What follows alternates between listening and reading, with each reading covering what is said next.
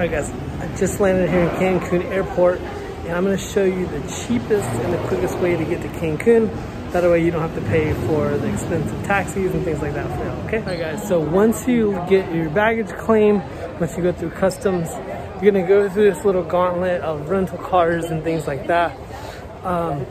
What you're looking for is the ADO bus stop ADO sign.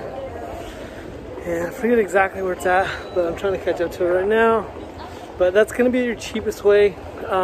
You can check the times on it. They usually run to about 10 o'clock at night.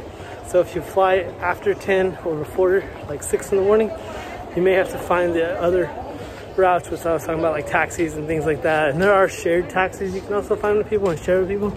But that's going to be your best bet. Once you get all the way outside and you pass all the taxi people here, it's going to be right here at the ADO bus stop.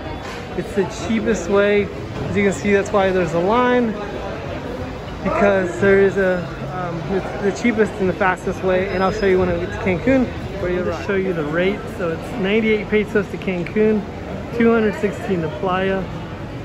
Tulum is 300 pesos. Merida is 366. Cozumel is 466. And then Chiquila, which is if you're going to Holbox, is where you're gonna go. And then Puerto Morelos is 138. So there you go. And I was just double checking, the Cozumel includes the ferry, so, or does it? Oh, bus and ferry. That's actually a pretty good deal. I'm gonna have to try that one of these days. Cozumel's pretty awesome, so if you've ever been there, let me know in the comments. Thanks. Alright guys, so when you get to Cancun, this is the ADO bus stop. You're gonna walk outside, and if you ask these taxis here, they're all minimum they're gonna charge you is 100 pesos.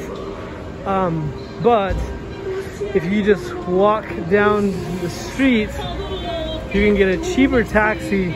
Not only that, this is the road that the R1 bus. So if you're in the hotel zone, you're just gonna come here and right over here you'll see the R1 bus. This is where the R1 bus stops at. So if you need to get to the hotel zone, this is where you go. Alright, thanks guys for watching.